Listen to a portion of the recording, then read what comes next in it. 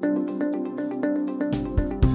it's E.B. Moss, head of content strategy for MediaVillage, and I am here with, well, she is me when I grow up. She is the Chief Strategic Officer, Global U.S. Chief Strategic Officer, Jennifer Zimmerman of McGarrybowen. Hi, E.B. Hey. Wow. We're going to talk what your role as a Chief Strategy Officer means versus me doing content strategy. And this is episode 41 now. Wow, congratulations. Thank you. Insider Insights. Woo.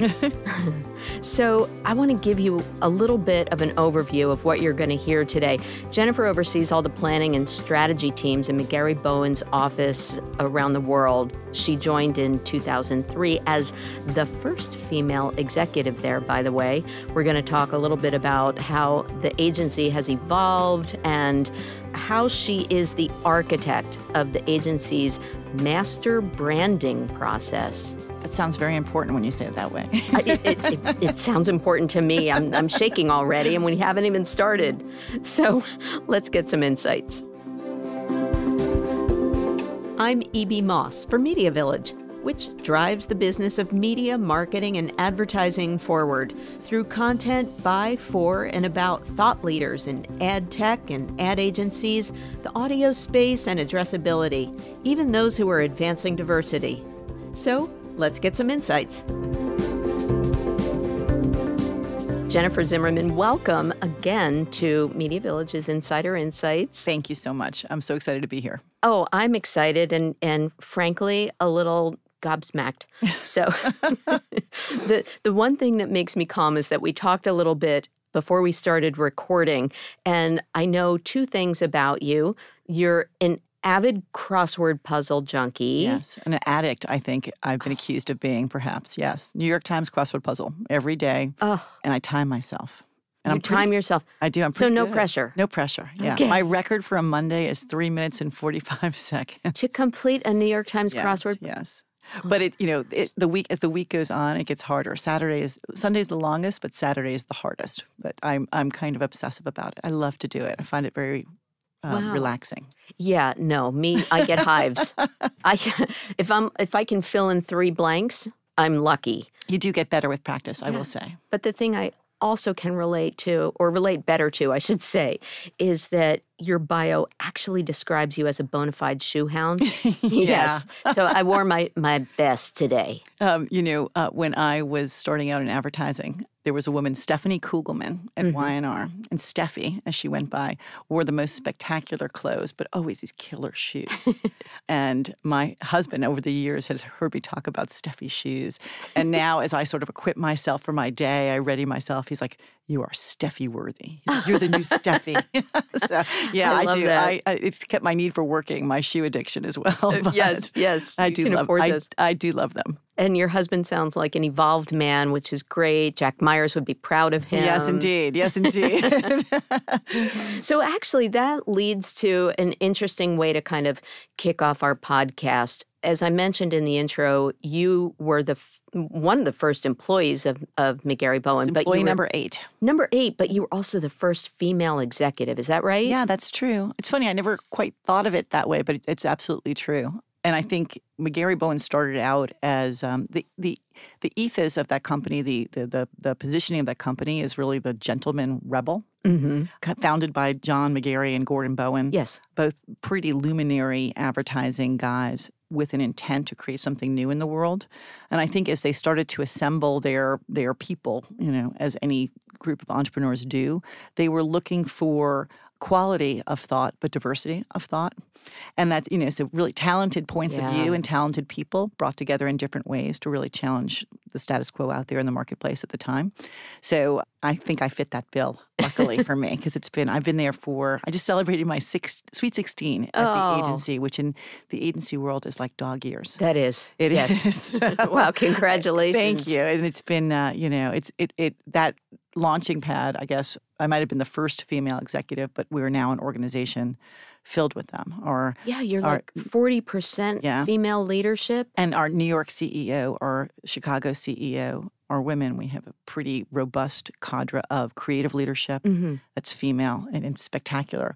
And it's really the output of a desire for the ongoing best and brightest and real diversity of thought. So it's more of an output of that original strategy rather than a desire to specifically find female executives. But it's turned out we really are leading the industry in so many ways that way, and it's a point of pride for me and for the company. So that, I'm sure, will spark some conversation as we get into it about the need for diversity and inclusion to have a broader creative vision and a greater reflection of the world as it is. Yes, indeed. Indeed, absolutely. I think it's such an indictment of the industry, and it's a real challenge for the industry, particularly on the creative side of the business, and particularly at the most senior ranks. Yeah. And I think there are two factors that are driving it. One, client organizations are really looking at their diversity and inclusion, inclusive of their agency partners, as a real driver of that. We work very closely with Verizon, and they have made it a priority for them and for their agency partners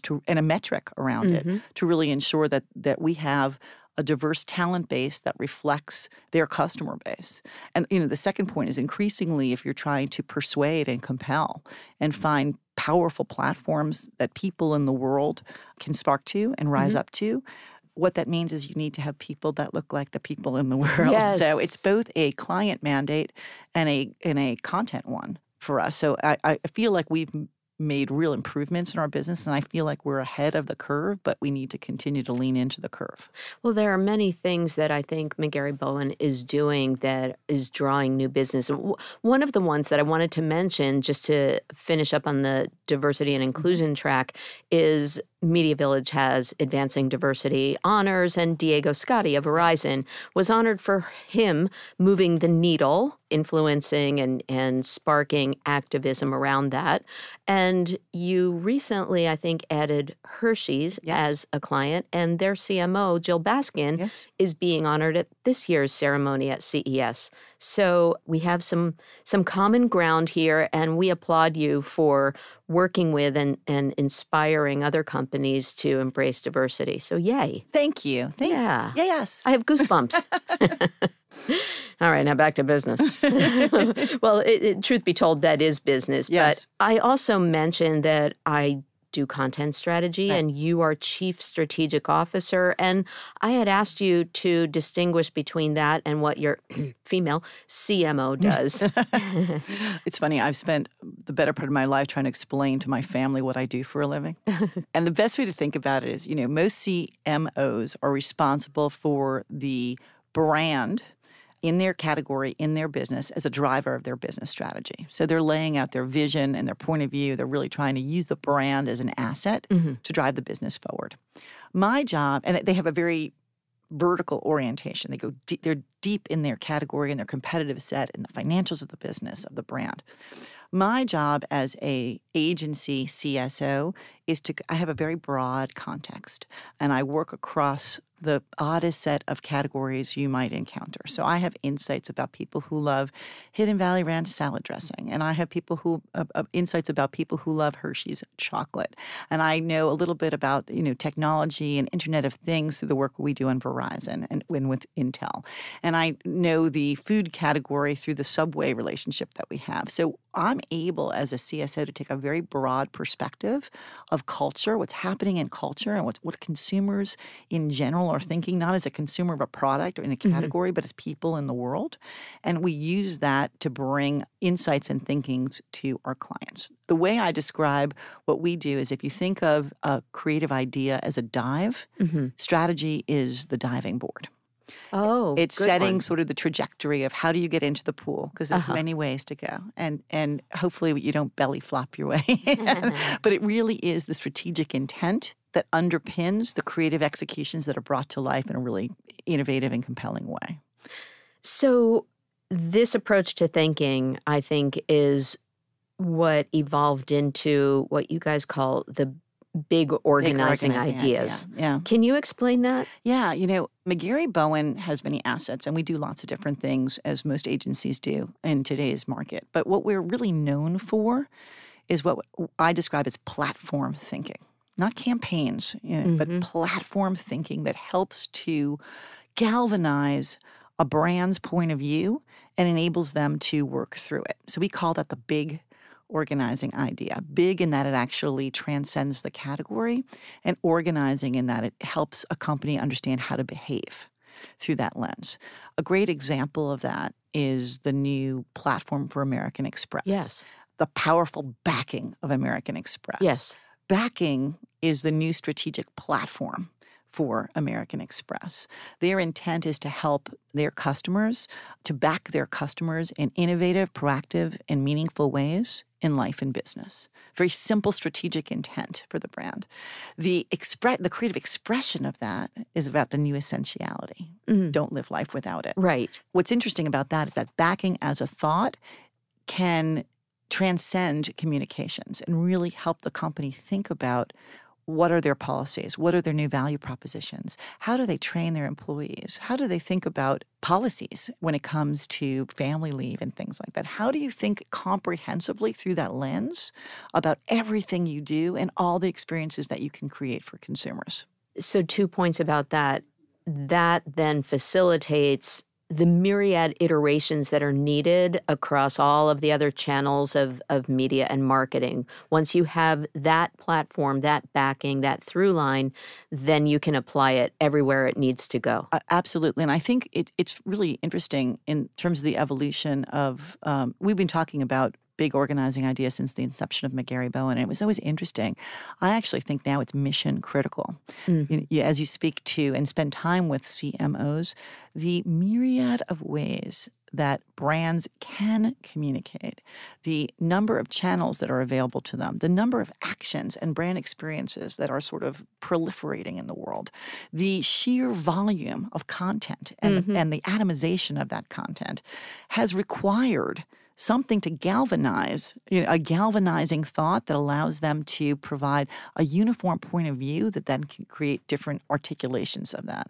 So if you know, we always say, if you know what you believe, you know how to behave. If you know you're a backing brand, then that can become a prism for you to think about all of your behaviors in the marketplace through that lens. It feels like a shared brand experience without being sort of matching luggage or sort of campaign executional details. Great vision. I love that. Yeah, it sums it up. And I will also cite a line from the newish, something like newish in 55 years for American Express, I think. Well, yeah, we were very lucky to be awarded the agency of record after a very long tenure. Yes, that business with another agency. Yeah. So I think it does speak to the power of a big organizing idea, the power of platform thinking, right, to really captivate clients and help guide them into their next chapters. But one of the lines that fits within the platform that McGarrybowen created is, don't do business without it. Don't live life without it. Don't do business without it. So it can have different lives, if you will, and expressions. So that line led me to ask you to explain what you think brands should not do business without. And it sounds like, don't even think about doing it without a big organizing idea. I think that's right. I think among many things, it's understanding your true north, your due north, your point of view about the world, not just your point of difference within a category. And I think, and a lot of brands, by the way, have started to galvanize around this idea of brand purpose. You hear that language being tossed around a lot, and there's a lot of work streams around their brand purpose. But I think we have always believed that is at the core. We talk about it as the moral of the story. If every brand is trying to tell a narrative, what's the point? What is that point that's being underscored, and how can every dimension of that story, every part of that experience reinforce that? Well, you're teeing me up for everything. This is awesome because I read something that you wrote in a column last year, coincidentally for The Drum, and you said, I'm gonna cite you. Every story and every brand needs an enemy. Challenger brands understand this. Their whole proposition, for example, is based on defining an enemy, which might often be the category status quo and its shortcomings, fighting those norms. You cited an example like JetBlue's jetting versus flying. So, Jennifer, no pressure. But if we're telling your story as a strategist, what's your perception of the enemy? What's my enemy? That's very interesting. Well, in the thinking that we create, and what we're always telling brands is that you need, if you're going to stand up for something, by definition, you have to stand against something. Mm-hmm. And I think it's funny, a lot of brands always want to define themselves in terms of what they're for. But the tension that comes creatively, the tension that comes in life, the interesting part of any story is a villain, right? The tension comes in what you're against. So I guess, what am I against? What is my enemy? Or what do you tell brands that, how do you explain to brands that they need to be against something, or you personally? It's so fascinating. So many brands are so nice. They're really nice. They're just, they're positive, and they want to be about, positivity in the world and progress and empowerment and creativity and values, and all really worthy things. But when you go make creative thinking, yes, think of it like being a gondolier. You have to push off of something. You have to push off of something sometimes to create momentum, not just pull onto something, right? So that tension is healthy. Think of any movie you've ever seen where if there's not an enemy, there's not conflict, nothing happens. It's basic storytelling convention. Yes. Every story needs an enemy. And there's a reason why most actors prefer a villainous role, right? Hannibal Lecter. Think about those classic movie characters. Some of the most wonderful roles are that of the enemy because it adds tension to the scene. So I think it's interesting. Our strategy framework is really born from storytelling convention, stolen, frankly, pretty liberally. And it's around a category plot twist, reframing the problem in an interesting way, an arch enemy, which is a thing that people stand against and are looking to eradicate in the world, and the moral of the story, which is a statement of belief. Written well, it should sound like something your mama told you growing up. It's a truth about the world. And I guess, to answer your question, if I had to articulate my own arch enemy, I guess it would be pettiness and stupidity. That's what I stand against. All right, here's a tough one then. Okay. In the business frame, I'll try not to be stupid about this. Do you think data is the enemy of creativity? It's an interesting question. I don't think data is the enemy of creativity, but I think there's a natural tension point between solving problems starting with data and solving problems starting with creativity. I think, and I've spent a lot of time contemplating this issue because so many of our clients are data-driven or data-engaged, and the world is moving to ignore the possibilities and the power of data is to embrace that stupidity and pettiness, perhaps, right? So it's a critically important part of everyone's job, but I think of it as in terms of the order of operation, right? When you learn or relearn, as the case may be, as your kids are going through middle school, 7th grade math, you are reminded that the order... Don't remind me. My children are grown now. I think, thankfully, and my husband's a brain surgeon. He was better at the math and science. Okay. I was better at the English and the crossword puzzles, I think so. Okay. English and languages, we had it all covered. But when you think about 7th grade math and the order of operation, it matters the order in which you do things. If you do subtraction before you do division and exponents, you get a different answer. Happens to be the wrong answer. If you do, the order matters. Yeah. And I think as we've been really leaning in at the senior-most levels to client organizations, the question is, how do you create a platform that's idea-led but data-driven? Yes. Right? And how do you think about those two pieces? If you start with data first and you look for how much more efficiently can I find people and market and create improvements, incremental improvements, I think you get a lot of head nods in terms of I'm nodding my head. I'm nodding my head, right? Right. You get a lot of head nods in the process, but not a lot of heart nods, right? I think it's a very rational way to approach things, and I think increasingly the way to front the marketplace is to find ways to emotionalize some of these issues. So I think there's a natural and healthy tension between those two things. So it sounds like the head and the heart really is the head and the heart of mcgarrybowen. Right. I mean, that's a lot of your own organizing principles then. And that's interesting because I was, of course, studying up on some of your accounts, and we talked about Hershey and Verizon, and I had done an interview with another one of your, I guess in the last year or two, acquisitions, Clorox. And I spoke with Eric Reynolds. The fabulous Eric Reynolds. I highly recommend everybody listen to episode 22. Love him. Yeah, I could listen to him all day long. I could listen to him read the phone books. Well, he said, and this must be why you guys work together so well. I'm quoting him from that podcast episode. He said, you've got to make an idea that connects with the head and the heart, that's relevant for the category and the brand, but also to that person. That takes a lot of hard work, insight, and getting that tonality right. So what's the process for a brand to find their, you also call it their unfair advantage? And I think you've also said that how you approach it and when you approach that discovery matters also, like the 7th grade math. Right. We do a lot of work for the Clorox organization. I love those guys. And they're a great example of a company that understands, embraces, and insists on the power of creativity, and yet uses data powerfully to create value for their shareholders in the context of their business. They're an and company, not an either or. But I think, as Eric said, he understands, as most CMOs and senior leadership do from a marketing perspective, that having an idea that consumers can buy into versus just a proposition that they can buy is increasingly how you win in the marketplace. There's a lot of discussion about digital disruption. Yes. I actually think there's a more nefarious disruption out there called parity disruption. Because increasingly, all brands or product offerings are the same. Yeah. They're the same. There's a lot of parity out there. There's a lot of uniformity in every category.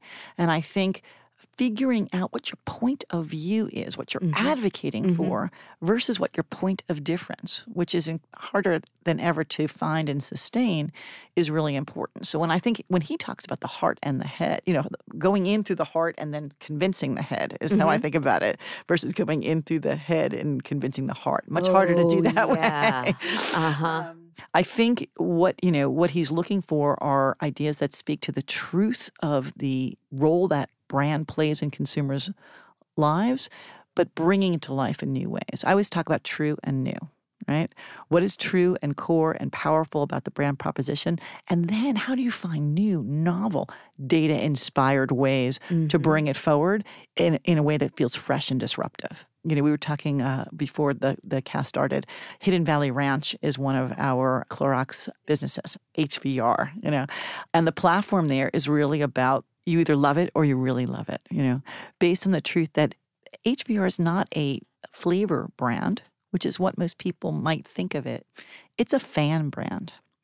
It really is. There are people who have HVR tattoos. I swear to God, they exist out there in the world. There are people who are real evangelicals of HVR and ranch dressing as a flavor transformer in the world. I am among them. Listen to that episode with Eric. You'll hear me talking about HVR. Yep. And I think once you understand that truth, right, and you can create a platform based on that idea and that point of view in the world that it's okay to be, exuberant about the things that we love, then you have an opportunity to bring that to life in new ways. So I think Eric is right about most things, but I think he's particularly right about starting with an idea and then finding a way to bring that to life through the power of data.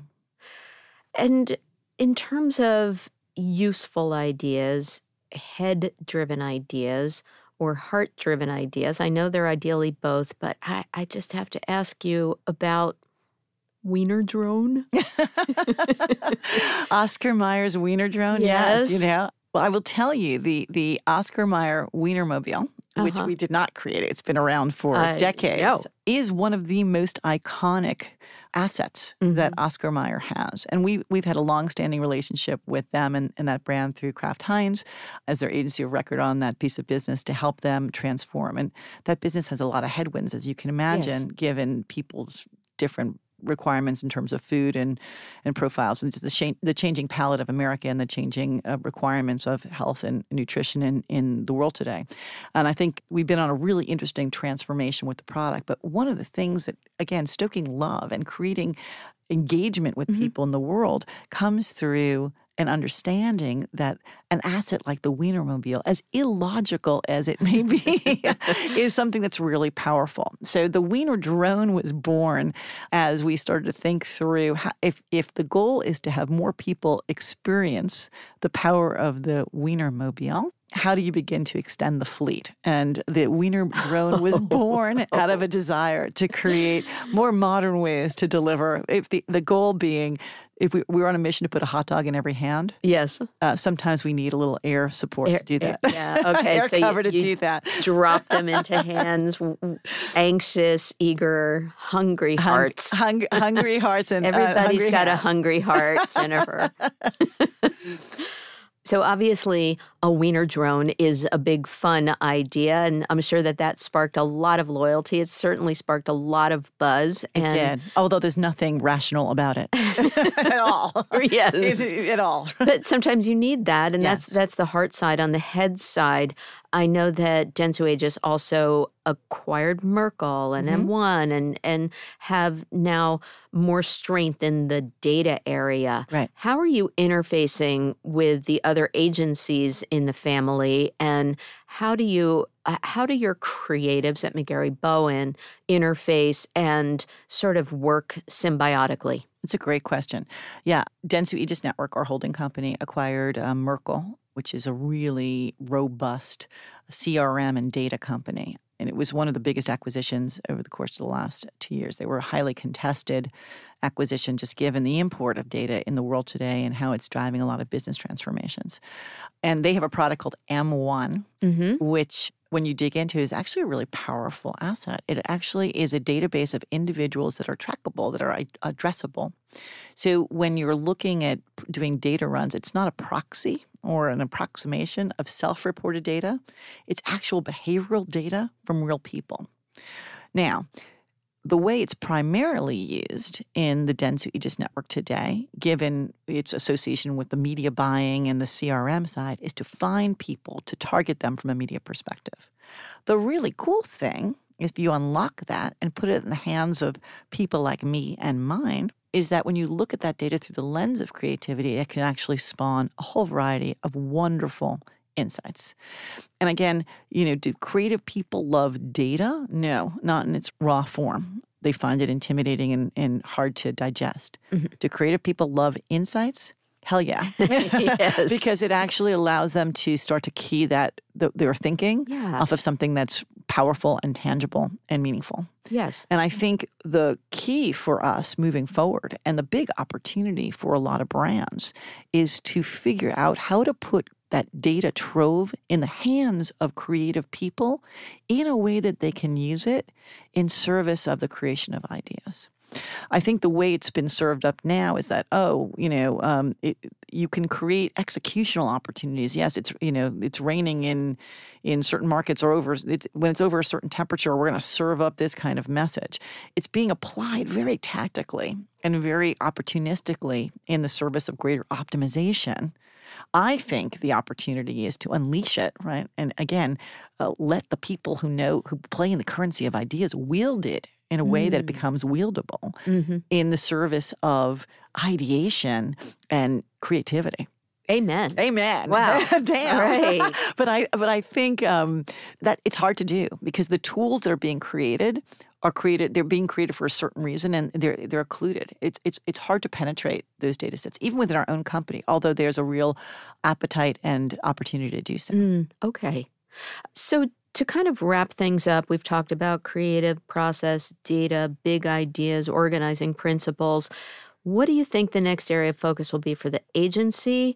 And then I'd like you to expound on different platforms that you're seeing where you can insert brand messaging, such as voice, Right. and, Well, clearly, voice is on the rise. I think so.